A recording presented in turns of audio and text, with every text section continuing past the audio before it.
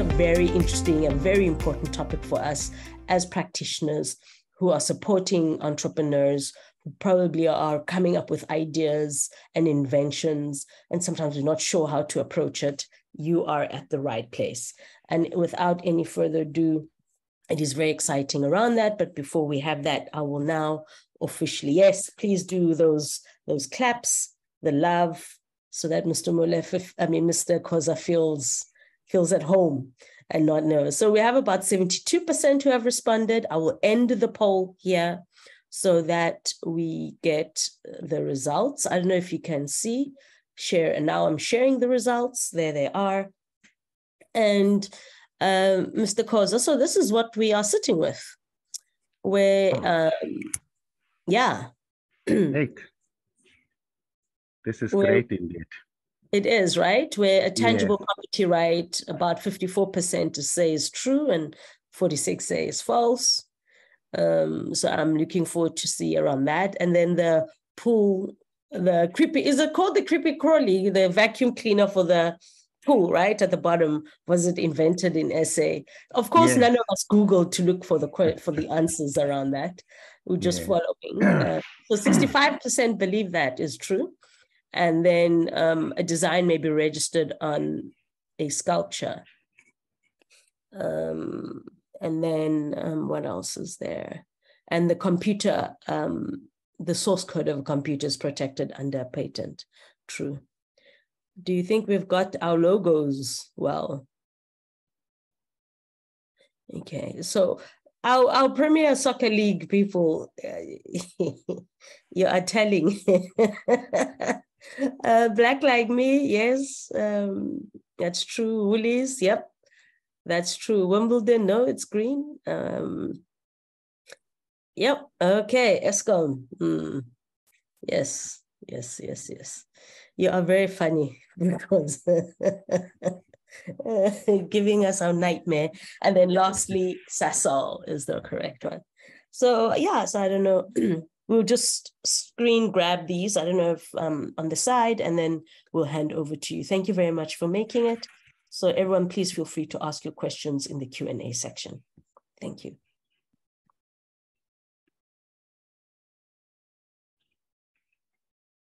All right. Can you remove the quiz from the screen so that I can share? Mm-hmm. There you go. So feel free to share. All right. Okay, can you see my presentation? You just launch at the bottom right. So it's a PowerPoint and then you've got it. But yes, you got the thumbs up from the participants. You see those thumbs up, right? Because they're coming up. Yes, I am. Great. Good morning, ladies and gentlemen. Thank you very much, Tobeka, for the introduction. Yes, when I got an invitation from EPI to talk to the practitioners about intellectual property, I got so excited and I said yes, and for one reason and for one reason only. SEDA is one of the SME development association that we rely on to spread the gospel about intellectual property. So if practitioners from SEDA have an understanding of intellectual property, that would make our life a little bit more easier, because this is an organization that interacts with SMMEs on a daily basis. And for them to be able to spread the message or the gospel of intellectual property will be a huge, huge favor for South Africa, and a huge, huge favor for the Companies and Intellectual Property Commission, because they'll be helping us in spreading the information of intellectual property.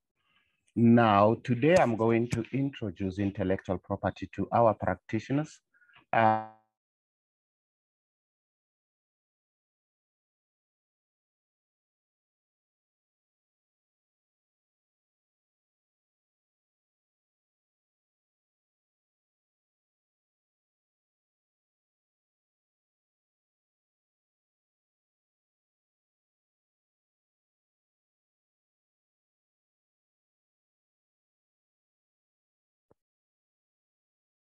Hi, Ryan, can you hear me? Okay, our presentation is frozen. We lost his signal. Can you hear me, guys? Please thumbs up or in the chat. Yes, okay. So it's on. Tepo, are you there? Hello, yes, I'm here. Are you there?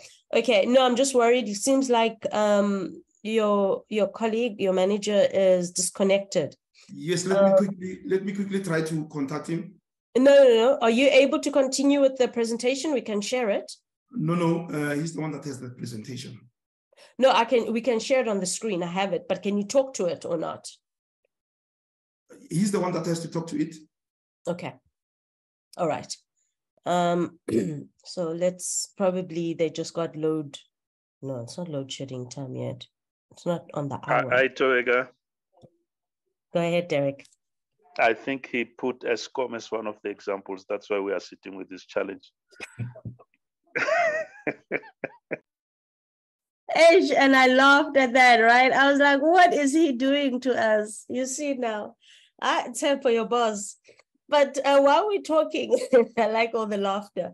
But Derek, can we have a quick conversation around just generally some insight around the space of how we started, when did it start? If you want to share some insight, or put Bonnie as well, you know, this collaboration between the EPI, IBASA, and SEDA.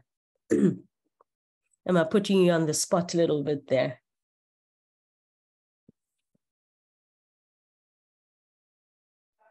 I Toega. Hybrid. Yeah, I think for me, I would say that it's quite a journey that we have undertaken. And like if you look today, I think we are sitting with over 125 audience. When we started, you know, we'd have 40, 30 and all that. So, but we do appreciate the impact that it's having going forward. And like we said earlier, to say it's not about our topics, it's not about our conversations, but it's about us saying, what is it that can have an impact to the practitioners on the ground?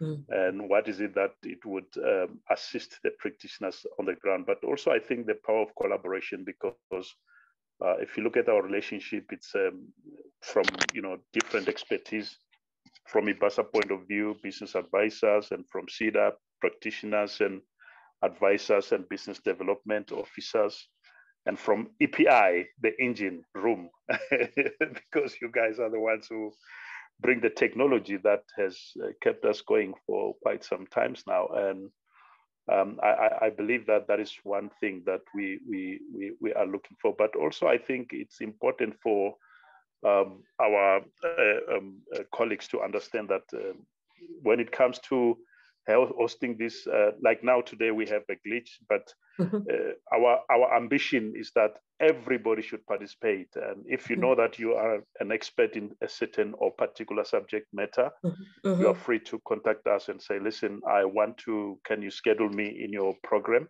that I can address this? And yeah, because in most cases we put our program 3, 4, 6 months in advance, but we can, in certain instances where we can accommodate topics that we feel that, because we also driven by current affairs. Like you remember that in the previous one, we had to address the issue of the budget speech, which was not something that we had in a program, but we are so flexible that we want to address the current affairs situation. I mean, like now we are sitting with the issue of your interest rate going up and the food inflation going up and all that. We're talking about the inflation that is skyrocketing and 7.1 now. So these are the things that we believe that as practitioners we can address, but with the objective of saying how can that information assist entrepreneurs out there. So I think that for me, we come a long way, but we still have a long way to go, and we are still going to try and see how we can drive collectively and collaboratively and making this work for everybody else. Thank you. No, thank you very much and sharing that insight with Derek, because I mean, number one is the whole idea of collaboration and us creating the space together and getting to know each other and building the relationship of like-minded people working towards what we want to work towards and bringing in all our personal and organizational expertise.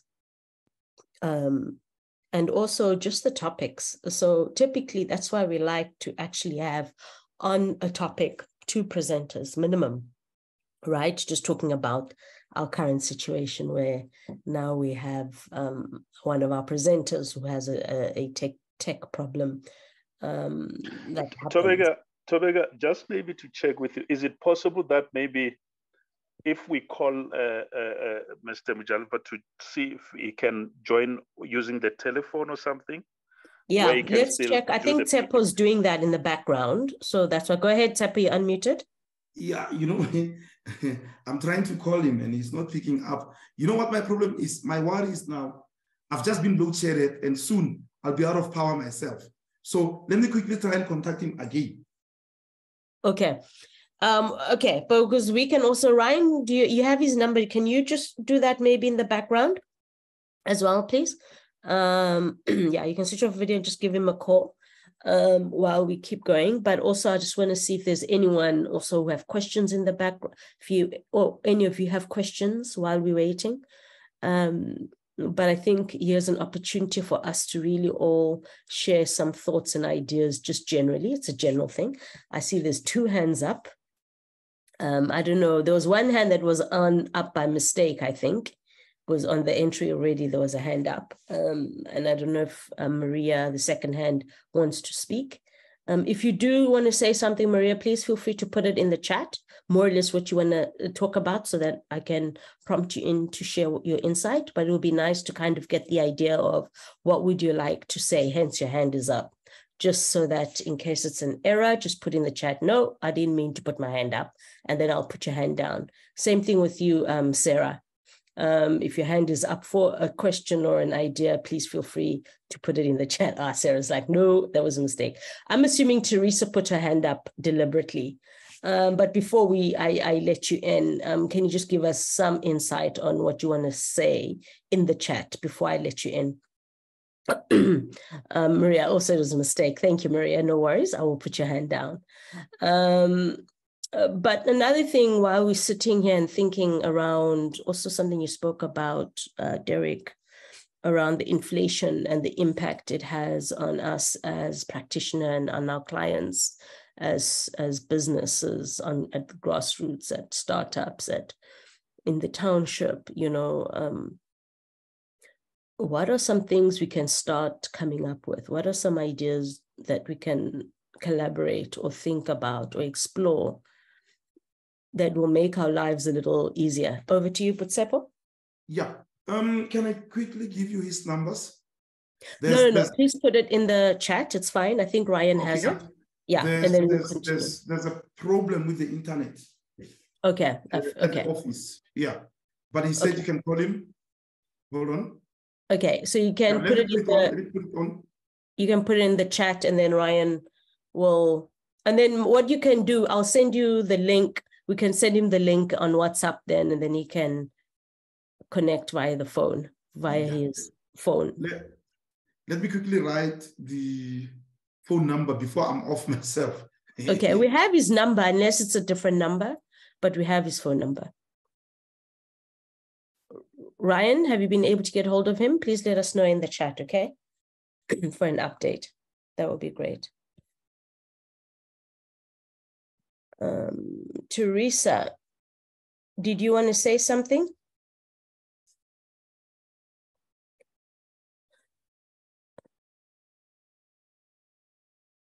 And then also, while we're at it, if anyone has questions,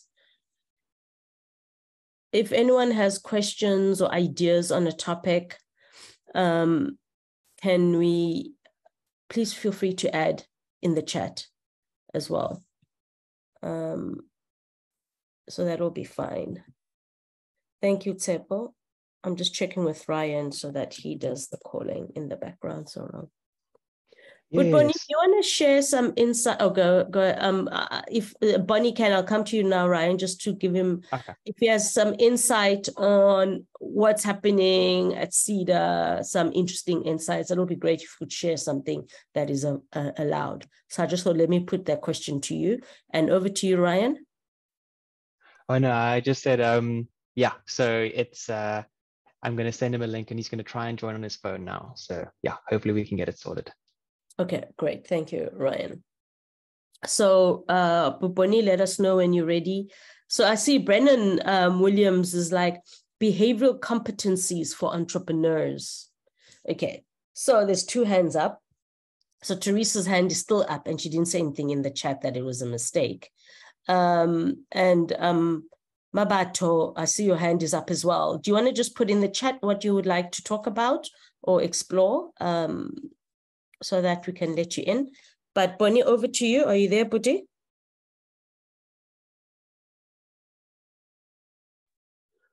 Towega, I'm not sure I heard what you asked. I was asking if there is any insight or information you have that you can share with us around what's happening in SEDA or anything.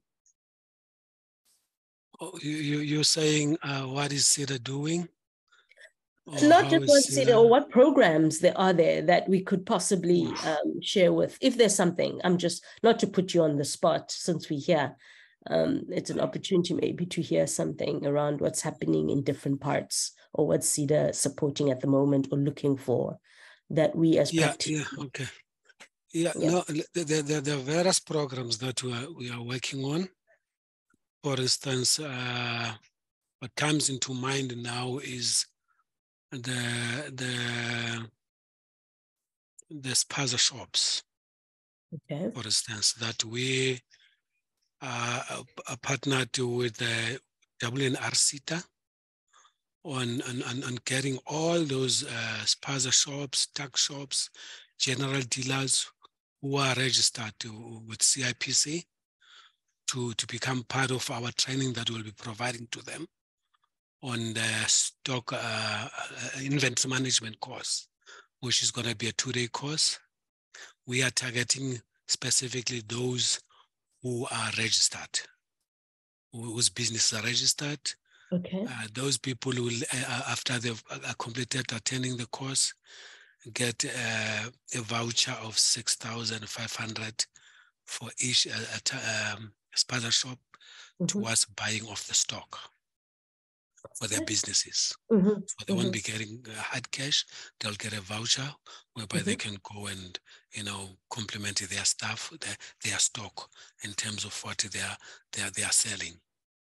So we encourage those who are into general dealers, spaza shops, and tuck shops to avail themselves for this opportunity. We are focusing at getting around 4,000 spaza shops to become part of this. And we are communicating now with our branches to check from their database who are the people that they have there. But again, if you know of anyone who's got a tuck shop or a spaza shop or a general dealer who's registered, to communicate with his nearest SEDA branch so that they can make use of this opportunity.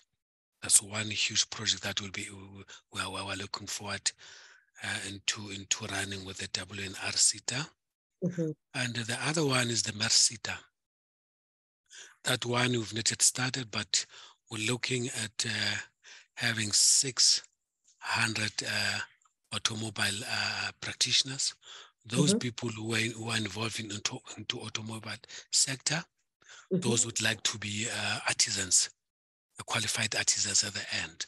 But we're looking at those who are from a recommended status to say that this person has an experience in the sector, but again, you could not proceed and attend what they call the trade test and become a fully qualified artisan. So we're also looking at that as well. We're also looking at also providing, again, those who are in this automobile sector, 300 of them with a skills program training that will be again in the automobile sector as well, the training around the skills in that particular sector. We will be communicating with them once we've completed our internal processes to say where can we get those people, who are they, into this space, are they going to be able to sort of participate in this. Those are the two that I'm prepared to share with you now, seeing that Mr. Mijalifa has just joined us. Yes. Oh, this is exciting. So you guys heard it hot off the press. Thank you very much, Butboni, for sharing that with everyone. So it's about looking to support about 4,000 spazas across the country. Yes. Yeah. And then, so as practitioners, we can see if we have people out there that are in that space to help them with that, to go through the training, to support them so that they can get the voucher at the end. And then about 300 automobile industry. So artisan or people who just do mechanic work? Yeah, even if they're in mechanic, it's fine. Okay, there you go. Awesome. And about 300. Wonderful. Thank you very much. So I guess what they can do is keep an eye on the website or visit their branches maybe in a week or 2 weeks, because you're still saying you're going to share this with the branches, right? Yeah, when we're ready. And when we know which province are we going to focus on. Okay, great. Yeah. Thank you very much. Thank you very much, Butboni, on that insight. Okay, thank you everyone for your patience of just having us explore something else that's in the room and the knowledge that's in the room and the insights. And I'm sorry that some of you have to leave. Of course, I understand.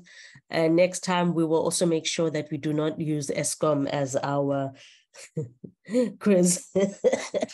Anyway, on that note, because what we will do. Hi, But Derek, go ahead. Before we before maybe I just wanted to touch this from IBASA to say we have shared the forms because we are looking at establishing our committees. We have shared via emails to the members, but also they can check on our website link for those who would like to be part of the committees. They can fill the forms and then they can just make the submission on the form so that we can be able to have our members as part in most of the committees. So we have shared the information, but we make a call to request that please you can also make yourself available to help us save the ecosystem better. Thank you. Okay, great. Thank you very much, Derek. So everyone, to be part of the committee and at IBASA, there's forms. And where can they find those? It's on our website. The link is on our website, okay. But we have shared it to the members via email, but also they can get the link from our website and also from our LinkedIn page. They can get a link to that information. Okay, great. Yeah. Thank you very much. Thank you. Wonderful. Thank you. Yeah, we will share the link in the chat in a minute during the session. Not right now. Because are you ready? We will share your slide for you from our side. Okay. So don't worry about the slide. You can unmute yourself. And then we'll go to, I think we're already on slide 2, so we can hear you. There you go. Oh, no, we weren't there yet. Okay. All right. Did you? Okay. All right. All right. You can switch off your video, because you can switch off your video. Down from the CAPC. I'm saying I'm sorry about that. Our internet line is down from CAPC, so everybody is locked out. Okay. Yes. This is what this is the slide that I was busy with. Yes. One, I just want to introduce you to CIPC, the legislation that we administer as far as IP is concerned, and then go to the definition of intellectual property together with the examples and the types of intellectual property available to you or to all the inventors. Then I'll take you through the registration and the commercialization of intellectual property. And I will wrap it up with what CIPC has done over the years to try and make a contribution as far as innovation and creativity is concerned in the country. And if the time allows, Tobeka, I will talk about some few careers for consideration, either by you as practitioners or even the SMMEs themselves. Can I move to another slide? Yes, this is who we are. We came into being in May 2011. We are an agency of the Department of Trade and Industry and Competition. And if you look at our name, there are two components. The companies and intellectual property. That's what we do. That's what our mandate is all about. We register companies of all types, your private companies, your personal liability companies, your public companies. We register cooperatives as well. However, we do not register close corporations anymore. But in terms of the legislation, we maintain all those close corporations that are registered on our database. And secondly, we register what we call intellectual property rights. And that's the subject of my discussion today. And for us to achieve our mandate, we rely on these three pillars, call them programs if you like. Number one, we want to ensure that all South Africans have access to our services and products. Number two, we do not only want to be seen as a registration office of companies and intellectual property only, but we also would like to make a contribution in South Africa to promote innovation and creativity. Then finally, our mandate has been extended to include regulation. In other words, all companies registered on our database, big or small, are regulated by CIPC, and therefore would like to improve our reputation as far as that is concerned. And these are the legislations that we administer as far as intellectual property is concerned. One, it's the Copyright Act. Now, this is the legislation that takes care of your literary, artistic, and creative works. When I talk about literary, artistic, and creative works, what am I talking about? I'm talking about stuff like music, paintings, photographs, a script for a movie, a script for a television show, a script or a lyrics written down, even films, whether they are documentaries, whether they are television shows, whether it's a full movie. That's the legislation that takes care of that kind of stuff. Then secondly, related to the Copyright Act, we have what we call the Performance Protection Act. Now, this legislation does not protect literary and artistic works, but this legislation protects performance. And what is a performance in terms of intellectual property? Performance by a lead singer in a music production is regarded as a performance. And as far as films are concerned, an actor who acts in a movie, that act is called a performance. Therefore, it's protected not by the Copyright Act, but by the Performance Protection Act. Then we've got the Patents Act. Now, this is the legislation that will take care of inventions or innovations, if you like. Whether those inventions are technological or non-technological in nature, it doesn't matter as long as it qualifies or it's defined, it qualifies for the definition of innovation or invention, it is protected by a patent. And I will share with you more insight into that. Then we've got the Designs Act. Many people still do not know that designs are regarded as a product of intellectual effort and are therefore protected by the design. All kinds of designs, from clothes to motor vehicles to furniture, they are protected by this piece of legislation. And finally, we've got the Trademarks Act. Now, this is the legislation that would protect the name of your company as an SMME. It will protect the name of your brand, the name of your invention, the name of your innovation. It also includes the protection of slogan, if your company has a slogan, or the protection of a logo, if your company has a logo. Now, that whole package can be protected simultaneously by the Trademarks Act. And colored in red at the bottom of my screen, it's the Berne Convention. Now, the Berne Convention, it's an age-old international agreement that came into place in the year 1886 in a city called Berne in Switzerland, where all countries of the world who are members of the Berne Convention agreed to protect literary, artistic, and creative works all over the world in the countries who are members of this international agreement. And by the way, South Africa is a member of the Berne Convention. As a result, South Africa is duty-bound by its membership of this convention to protect literary, creative, and artistic works of the citizens of the countries who are member of the Berne Convention. For example, it's our responsibility to protect European music, American music, and vice versa. They also have a responsibility to protect our music, our paintings, and our photographs in Europe and the Americas. Okay, now let us come to the topic of the day, intellectual property. What is it? What does it mean? Well, there is an internationally acclaimed or agreed definition of intellectual property, and it simply means the creation of the mind. And what do we mean when we talk about the creation of the mind?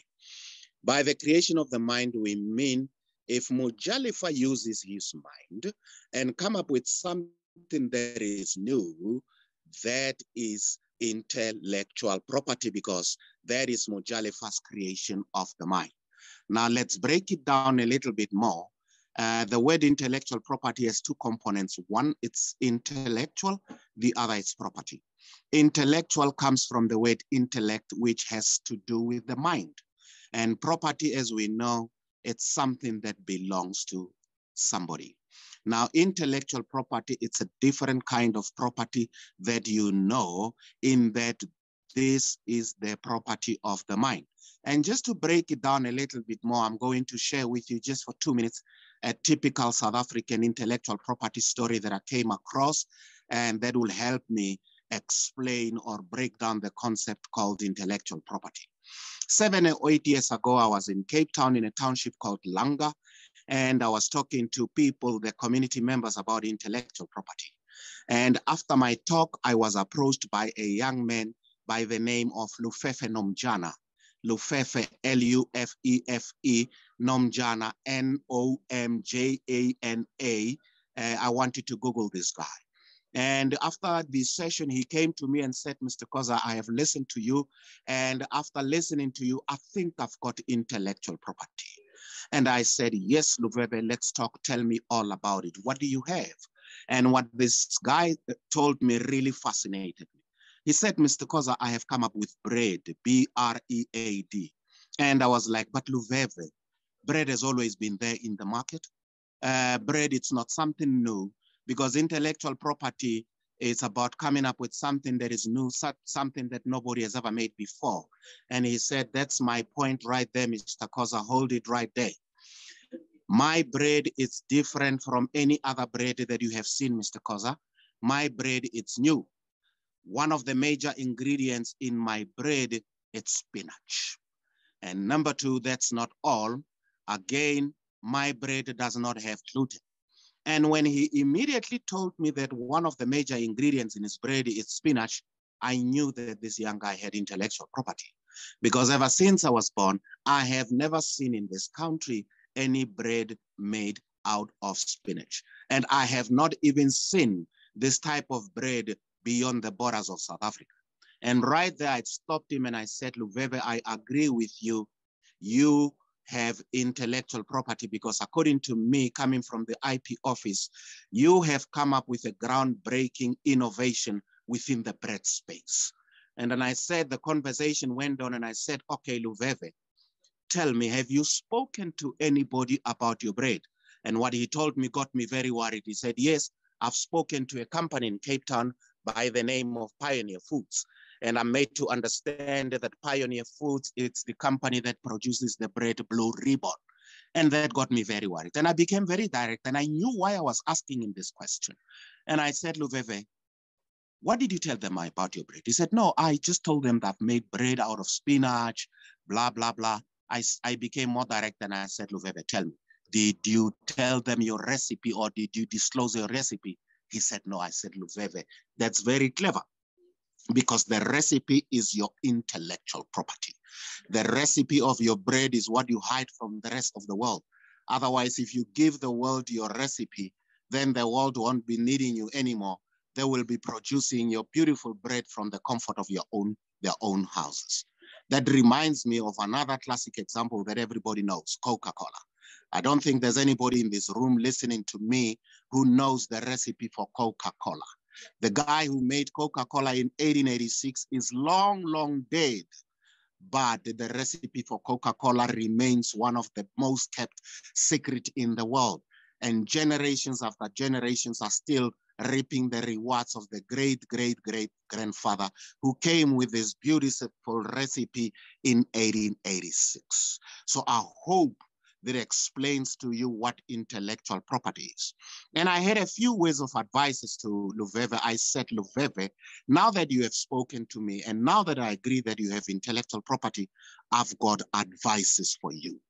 One, come to CIPC and apply for a patent.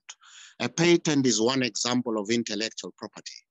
In other words, Luveve should come to CIPC and apply for a patent and protect the recipe.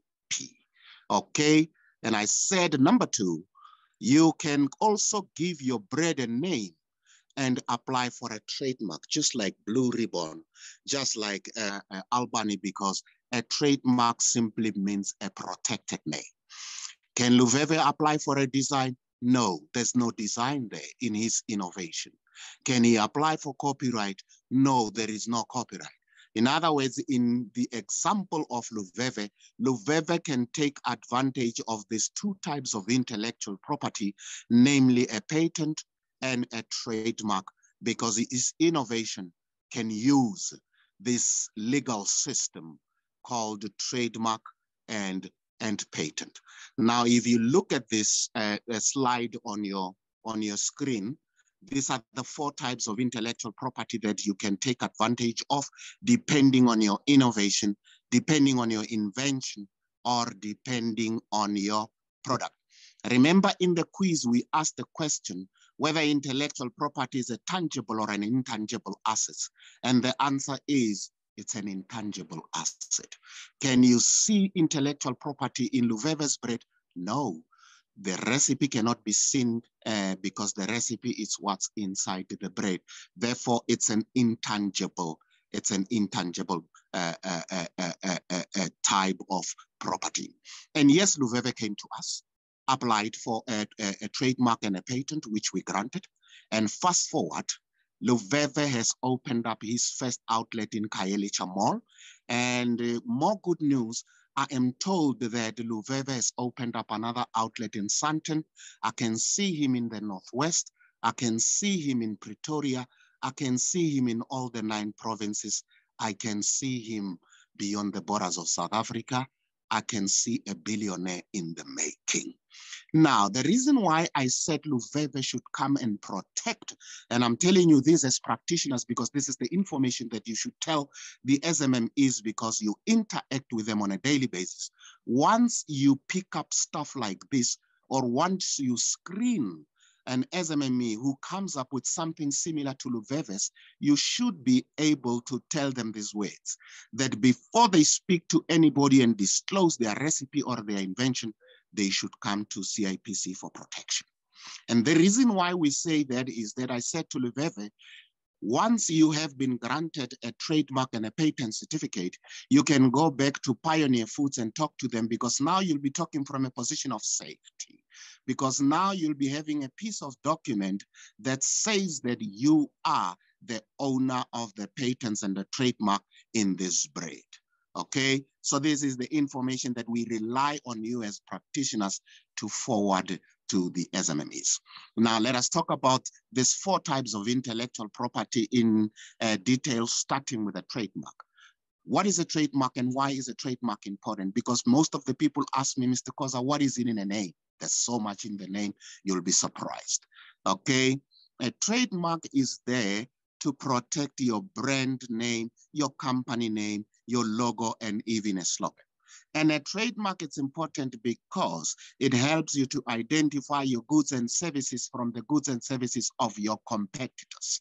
It helps you to stand out and say, this is who I am, and I can offer you a better service or a better product that is much, much qualitative than that of my competitors. It helps you to identify yourself, and it helps you to protect your brand. It helps you to protect your brand so that nobody can leverage on your brand for commercial gains. For example, we've got 5 major retail banks in South Africa: your Standard Bank, your ABSA, your FNB, and now of late, the newcomer in the market, your Capitec. What do these companies have in common? One, they are competitors. That's what they have in common. 2, they offer the same kind of services to you and I. We are their clients. But how do we differentiate between these competitors? We differentiate between these competitors by their trademarks. When you see the color blue, already Standard Bank clicks to your mind. If you see the beautiful bright red and white, ABSA comes to your mind. When you see a light green with a tree in the middle, you obviously think now about First National Bank. Okay, can we move to another slide?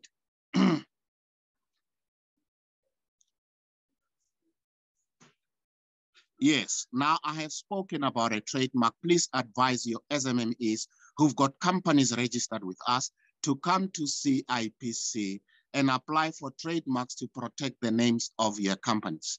Their company names might be small and relatively unknown, but who knows, the brand might grow in the next coming 5, 10, or even 20 years. Now let's talk about a patent. What is a patent and why is a patent important? A patent, in fact, all intellectual property types, your patent, your trademarks, your design, and your copyright, they all give you an exclusive right or a monopoly, if you like. In other words, they give you an opportunity to exclude everybody else from using your intellectual property without your permission and without remuneration. In other words, they give you a monopoly to use your patent, your trademark, your copyright, and even your design. Now, we grant you a patent just like Luveve for your product. We granted Luveve a patent protection for his innovation, which is a bread, and a bread is a product, and he is the owner of that recipe. Sometimes a patent does not protect only an innovation or an invention. It also protects a process, okay?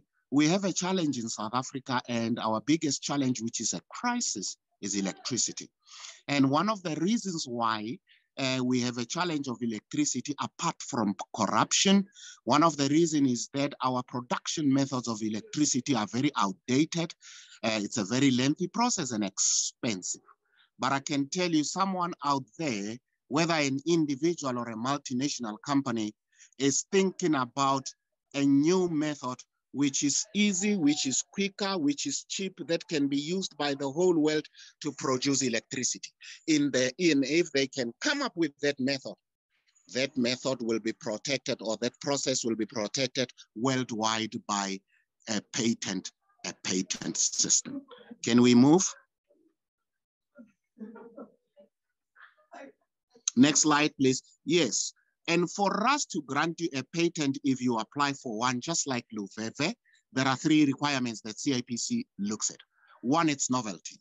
In other words, your product, your innovation or invention must be new. It must be something that nobody has ever made it before. Number 2, you must disclose to us, like Luveve did, your inventive steps from A to Z. When Luveve applied, we wanted to know the inventive steps. In other words, the number of ingredients, the type of ingredients, the quantities of the ingredients, and even the cooking method. We need you to disclose that information.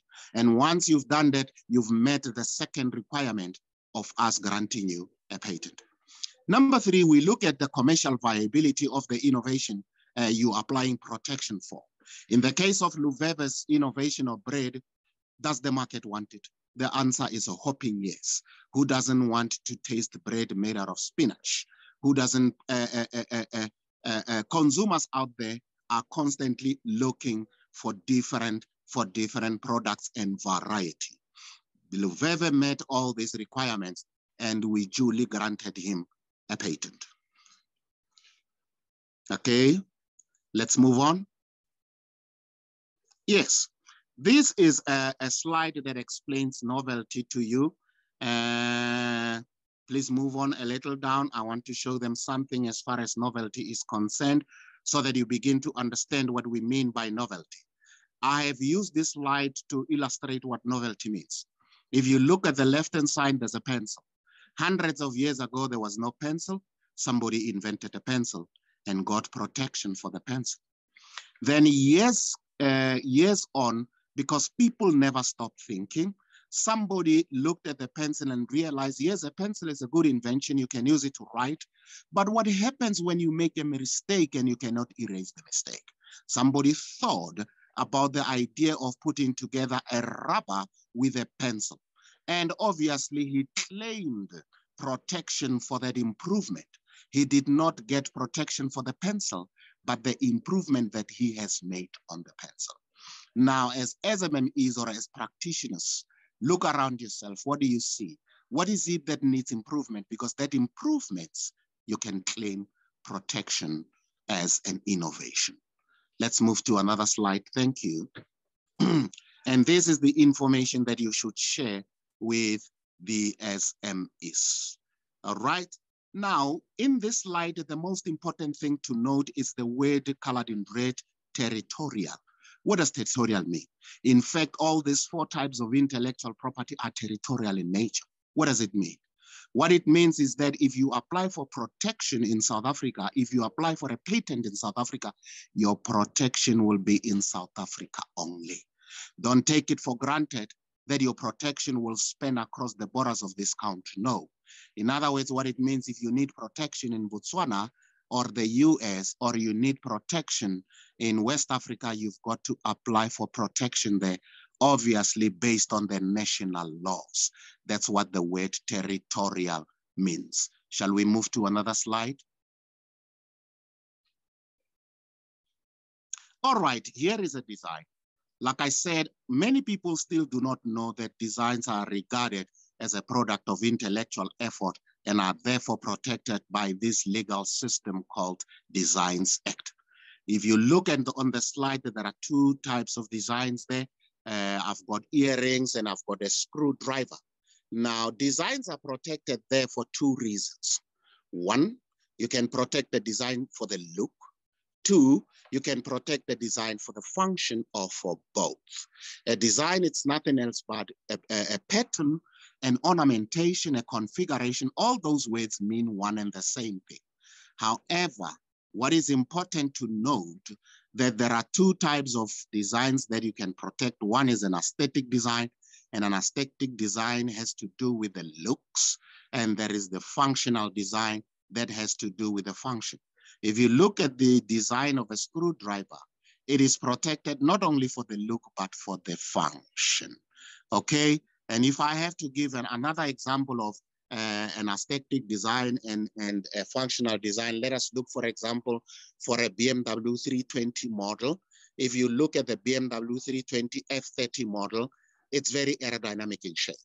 And there are 2 reasons why it's so aerodynamic in shape. 1 is to make it look beautiful. And number 2, the reason why it's aerodynamic in shape is to reduce fuel function. So I'm sure those of you who drive the 320 will agree with me that when it comes to petrol, BMW is very sweet. And it is because of this aerodynamic shape. So when BMW comes to South Africa to ask for protection, to apply for protection for its design, they apply for protection to protect the look and the function of that design. Shall we move?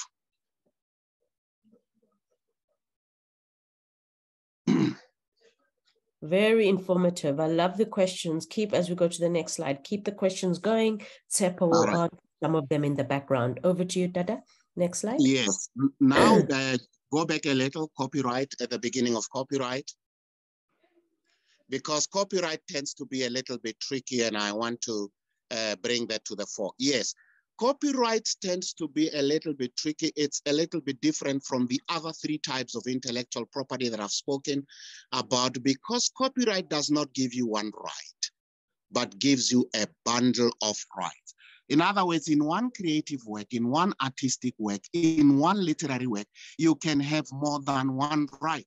And let me use music to illustrate this. In music, for example, if Mujalifa writes lyrics to a song, then Mujalifa is the owner of the lyrics. He's the copyright owner of the lyrics. And if Tobeka is a gifted composer, and Tobeka composes the melody or the music, as we call it in copyright language, Tobeka is the copyright owner of the music or the melody. The chain goes on. If somebody else performs in the musical production, in other words, if somebody sings, then that we refer to as a performance. That performance will never be protected by copyright, but by the Performance Protection Act, okay? In other words, the guy who performed in our musical production will own the performance. Already there you can see that there are three different kind of rights that belongs to three different kind of people, okay? And when the value chains goes on, the record company would pitch in, the record company will take my lyrics, the record company will take the melody by Tobeka and will take the performance or the voice by person X and fix them into a CD. Does the record company owns everything? The answer is no. The lyrics is the copyright of Mujalifa, and the melody is the copyright of Tobeka, and the performance is the copyright of person X in the production. However, the production company will own what we call fixation rights. In other words, they own the CD, but they don't own what's contained in the CD, because what's contained into the CD is the rights that belongs to different people. That is why when the music starts selling, Mujalifa has to get a little bit for the lyrics, Tobeka has to get a little thing, something for the melody, and the performer has to get something for the performance, and the record company has to get something for their fixation. They are fixation rights. And when it comes to books, again, if Mujalifa writes a book, Mujalifa has got about 3 or 4 types of rights in the book. One, Mujalifa has got the right to publish the book. In other words, make copies of the book and sell it, because he is the copyright owner of the book. We call them publication rights. Mujalifa also have what we call translation rights in the book. In other words, if my book is written in English and the French or the Italian public would want to read the book, and a company in Italy or a company in France would like to translate my book from English to French, they've got to get permission from me, because the translation rights, they belong to me. Then we've got also what we call adaptation rights in a book. If one big giant production company like Sony would like to translate my book into a movie or a stage direction, I own that right. That is why when it comes to copyright, it tends to be a little bit tricky, guys. And this is the information that I wanted to share with the SMEs. And those rights may be owned by different people. Here's another difference that you should know with copyright. We register trademarks, we register patents, we register designs, but we do not register copyright, because the Copyright Act grants you automatic protection for your literary and artistic work, so you don't have to apply. The only exception is Philips. So far, CIPC registered one type of copyright, which is Philips. But we are in the process of registering all these other types of copyright, because we have realized that the non-registration of these other types of copyright creates a problem, especially when there is an infringement. Because when it's an infringement, the copyright owner sometimes or always finds difficulty in proving ownership in the court of law. So the Americans have a depository system that allows you to deposit all types of copyright, from lyrics, from songs, paintings, photographs, and you get a registration certificate, and that makes it easy because it proves it proves ownership. We're looking at it. Kenya has done it. We even went to Kenya to show us how they do it, and we want to do it. So in a few years, we will be registering all these types of copyright. Now, the requirement for us to grant you automatic protection for your copyright are different from that of patents, of designs, and trademarks. With patents, we look at novelty, newness, but with copyright, we look at originality, okay? With copyright, we look at originality. Let me use an example of music to explain what originality means. There are millions of love songs that are written in the world. Yes, millions and millions of love songs written in the world. Those love songs are expressing the same emotion called love. Are they the same? The answer is no. Why are they not the same? They are not the same because it is the difference in the expression of this emotion called love that makes them original in their own right. Some of them use different words, some of them use different melodies, some of them use different expressions, even though they express one emotion called love. Originality. Originality simply means your work must not be a copy of somebody else's work. In other words, you don't have to copy somebody's music word by word or somebody's book word by word. Number two, it must be reduced to material form or must be in an eligible form. Somebody asked me a question a few years earlier and said, Mr. Koza, I've got a beautiful story in my head that I want to write. Can I protect it? And the answer was no, we cannot protect a story that's in your head. Take a pen and paper and write that story. Then it would be an eligible work, something that we can see with our naked eyes. Then you qualify for protection. And the last requirement is anybody who comes up with literary, artistic, and creative work, one, must be a South African citizen. Two, his work or her work must first be published in this country. Or three, that person must be a citizen of a country who is a member of the Berne Convention. And by the way, South Africa is a member of the Berne Convention. Next slide, please.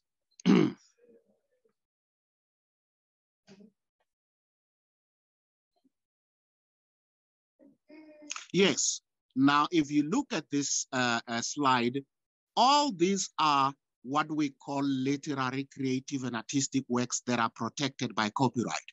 Anything outside this list is not protected by copyright. Let's start with literary works. Literary simply means anything that is written down. A book, a novel, even a PowerPoint presentation is regarded as literary work, and it's protected by copyright. Okay, a stage direction, a script for a movie, even architectural drawings in our country are protected by copyright. Yes, a PowerPoint presentation is literary work, and it's protected by copyright.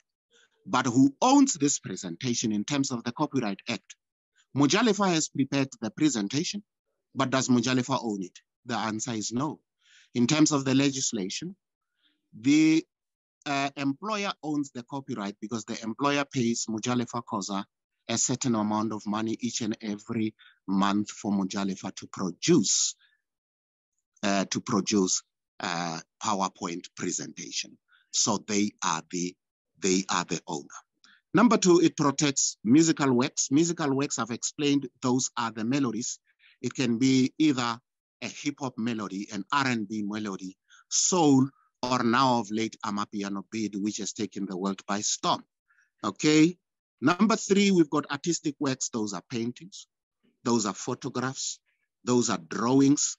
We call them artistic works, and even sculptures. Remember in the quiz, we asked the question whether you can protect the sculpture as a design, and the answer is yes. You can protect the sculpture as copyright and as a design to maximize your protection. To maximize your protection, because in a sculpture, there is an element of design, okay? There is on that note, Mujalefa, question just quickly, does that include also recipes? Yes.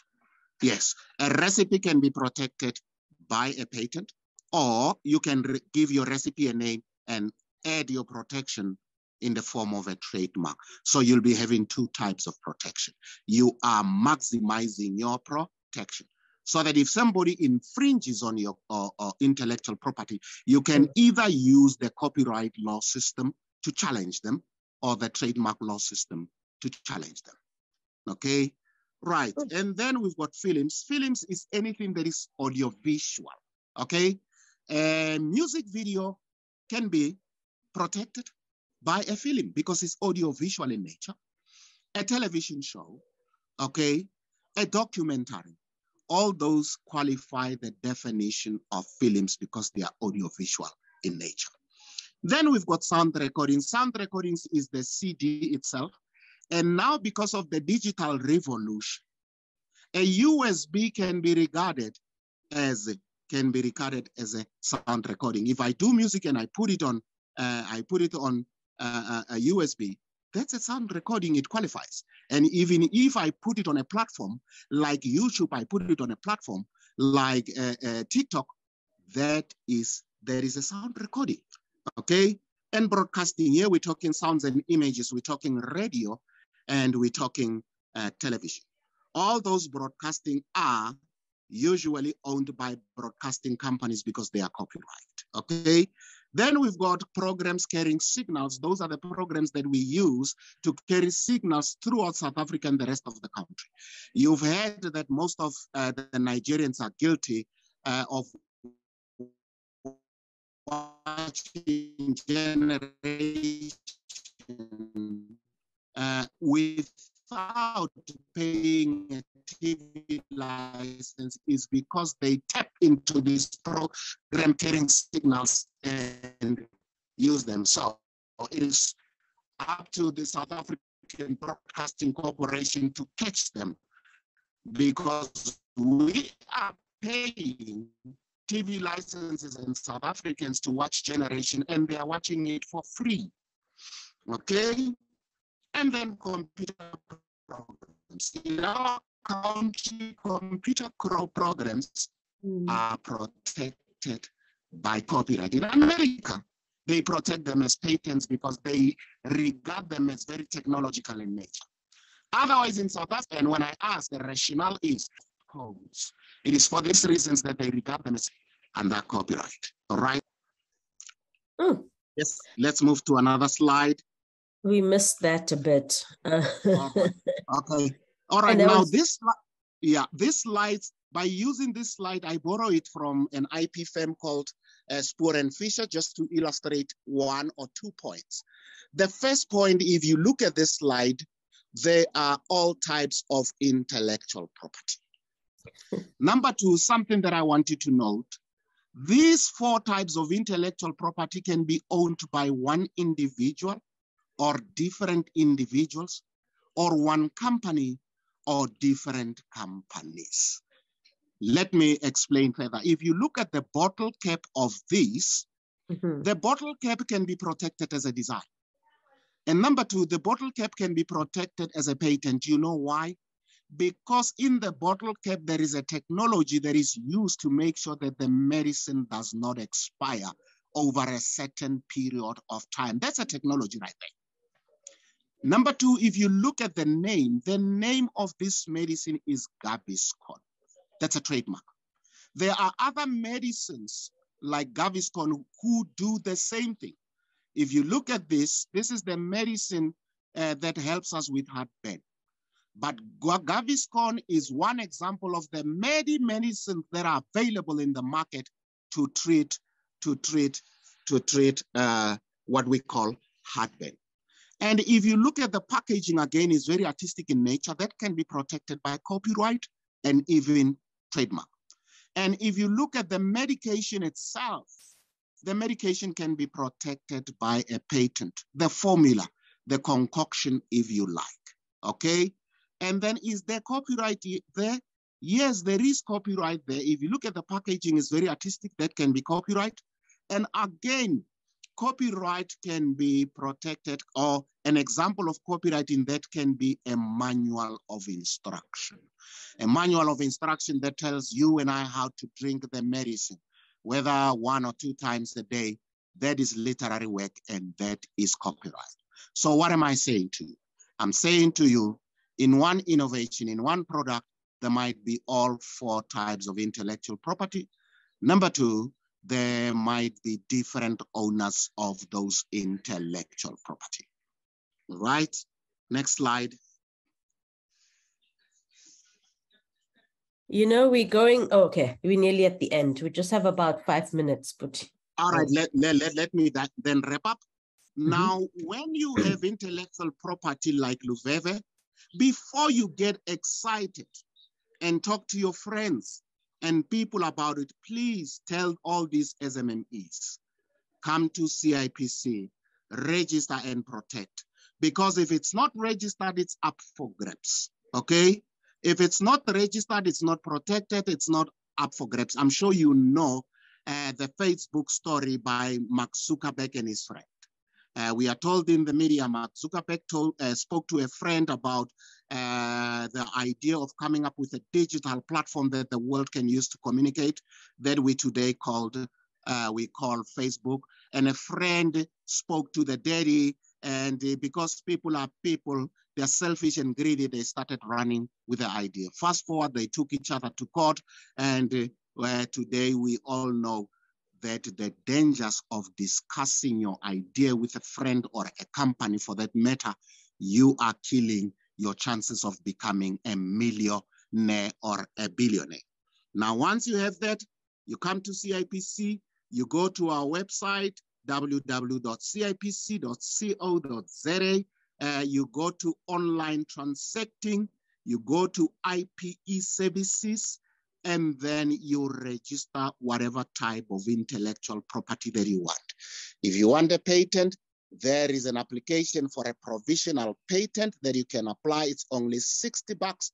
You don't even need an attorney to help you put up such an application.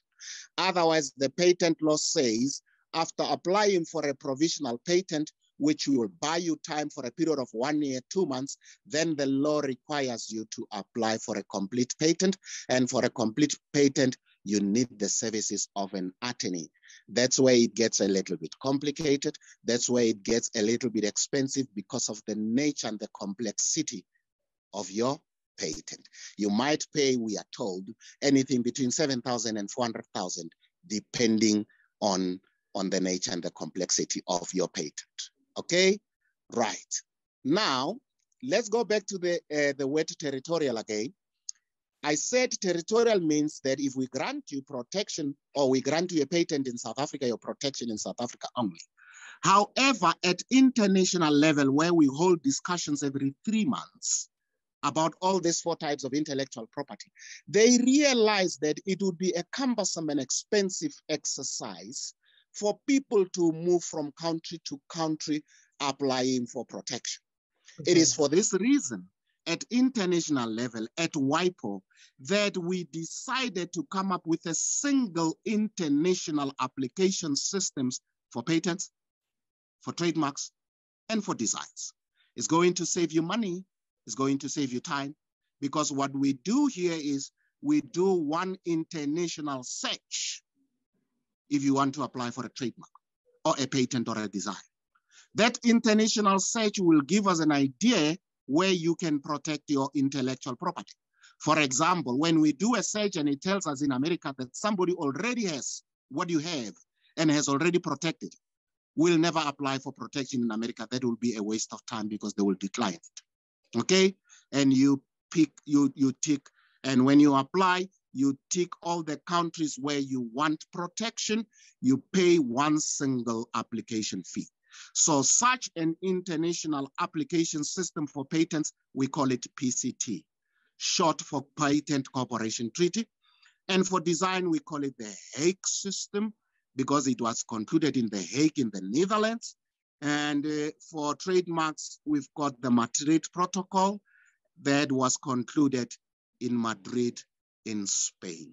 So that's for you. Tell your SMMEs guys, if you've got something you want to protect it worldwide, These are the international application systems that you can take advantage of, except for copyright, because I said the protection for copyright is automatic. However, we want to put up a depository system for all copyrighted works in South Africa, just like in America. When we went there in 2019, we visited them to see how they deal with copyright registration in Washington.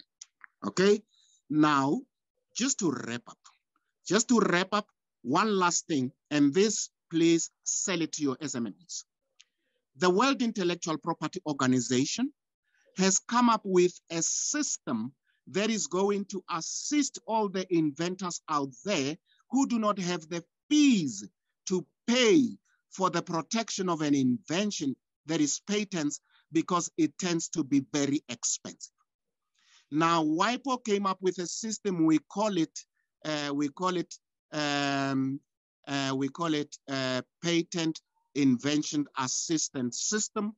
And this system, or this product, how it works is, if you've got an invention, you want to protect it internationally, you cannot afford the fees, you apply for what we call an inventor assistance program, IAP, and I want you to sell this, okay? In South Africa, it was launched. In South Africa, it was, yes, here it is. In South Africa, it was launched in 2017. It started in Colombia, Ecuador, and WIPO launched it here in South Africa. And I'm happy to announce that since we launched it in 2017, there's one guy who came up with a waste management system. He has applied for it, he qualified, he was granted, and he is making money. Now, how does this system help you?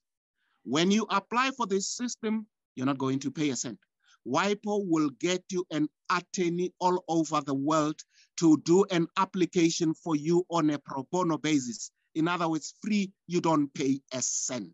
This is how, as CIPC, we want to make a contribution in South Africa to encourage you to become innovative and creative, because you know, once you've got an invention or an innovation, CIPC will take you by the hand, okay? This is the criteria, okay? The criteria is you must show that you've got a patent and a little knowledge about the patent system. One, you must have applied for a patent, okay? You must have applied for a patent. You must give us proof that you have applied and you're broke. You don't have the money to pay, okay? All right, you must be an SMME or an individual. If you are an SMME, you must be making less than 5 million per annum. If you're an individual, you must be making less than 30,000 an annum, okay? And it's going to, once you put up an application, there is a screening committee. One will look at the criteria for patentability. Is your invention new? Have you disclosed? Is it commercially viable? Have you applied?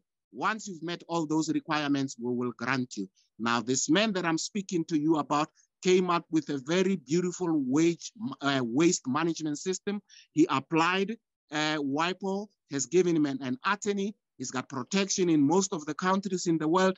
They have commercialized it. The guy is a billionaire in the making. Because of time, Tobeka, please allow me to stop it here. Actually, I need 2 or 3 hours for another training session, but suffice it for now. I think that would be all. Thank you very much. Let me stop right there. Thank you. Let's quickly go to the slide before this one, Ryan, just for people, the career path one, just in case someone wants to see.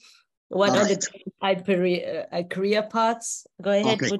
Okay. I like to talk to people about this because I want them to consider a career in intellectual property.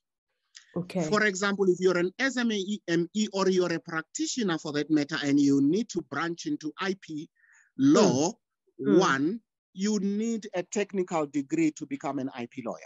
A technical degree, I'm talking about a degree in science, chemistry, physics, engineering, IT, you know, all those, biochemistry. Yeah. And then you need a law degree. After getting a law degree, you can join an IP firm like your Spoor and Fisher, your Adams and Adams, to gain the experience, sit for board examination, and become a qualified IP attorney. You can specialize in patents or in copyright or trademarks, whatever your preference is. Here is another one that I want to talk to people about, especially SMMEs. People think that if you're not a musician, you cannot have a career in music. No, you can, okay? All you have to do is save money, put up a recording studio, and record South African musician, young and upcoming, and beyond the borders of South Africa. Or you can open up a publishing house and publish books, publish all these publishing materials, okay? And within the film industry, you don't have to be an actor. Put up money and be a producer. You can be a producer of music videos, like this guy that I see who produced a lot of Amapiano music video. I see him, what his name, I think his name is Temba Dube, something like that. The young guy is making money out of that because he's a producer of 95% of Amapiano videos that you can see. You can be a music producer or even a film producer. Thank you. Thank you. Thank you very much. Very much, very much, Butkoza. And I've just put your details. Oh, you stopped sharing. Keep sharing, please, Ryan. I've just put your details in the chat as well. But for those who might have their phone, it'll be on the share. Ryan will share. You'll see the last slide is his information. Please contact him, take a picture on that. And thank you very much. And then all the questions, I'm so sorry, guys, with all those questions as we go to the next slide. I'm so sorry we didn't get to directly respond to some of them. I tried to respond to others, but I'm hoping my colleagues have done that. And yes, unfortunately, but some of the questions were answered. Okay. And then just to kind of prepare us for the next, thank you very much for making it here. And as usual, we have the Biz Clinic for all business owners who need questions, who would like assistance. This is a quick thing every first Friday of the month. So please use your phone and register for that so you have some insight from knowledgeable people. And then on that note as well, some of you have been asking around the recording and everything. Please, I'll share the link in a minute. But also our next webinar, see you in a month's time, is help your small business clients to use financial reports for growth. Okay, we cannot talk on financial anymore, but this is important that we have to constantly do it. Repetition works, and eventually it will become familiar with you. Please take a picture of that or go to the link, our next webinar. And then in the next slide, we will then also discuss around, okay, there's a couple of programs that we're involved with. There's this DigiBiz. If you have a couple of entrepreneurs who are trying to move their business over to be more digital, this is for you. We are looking for entrepreneurs. We are looking for about 400. We're looking for 40 coaches who will support these about 160 odd 40 odd entrepreneurs, but you have to have a big number apply because of having people, and then the use of having the same person go through the entire program. Lastly, the YouTube channel you can go to, you will find us there. That is where you'll have all the recordings. I will put that in the chat in a minute. And then I had already earlier on put some information on IBASA. I think IBASA is next, or SEDA on the next slide. Please feel free to go onto the SEDA, get some insight, keep your eye on there on what was shared earlier on today as small business owners. And IBASA, awesome, great. Thank you very much. Derek shared with us as well that if you want to be part of their committees, that is where you go. And I had put it in the chat, but I will put everything in the chat once again. Thank you so much for everyone. Thank you to our speakers. It was amazing. Mr. Mojalifa Koza, thank you so much, and being flexible and coming back on. And to all 100+ of you who made it and stayed along and didn't feel they had to disconnect because we weren't there. So switch on your video if you can, put Boni, put Koza, Teponje, just so that you see everyone. And please, everyone, have a good week ahead of you. Take care of yourself. And be kind to your soul, be kind to yourself and to everyone else, and take care of your mental and spiritual health. And see you all in a month's time. Have a wonderful day. Bye-bye. Bye. Bye. Thank you. Thank you. Okay, that was a lot. That was a lot. Thank you.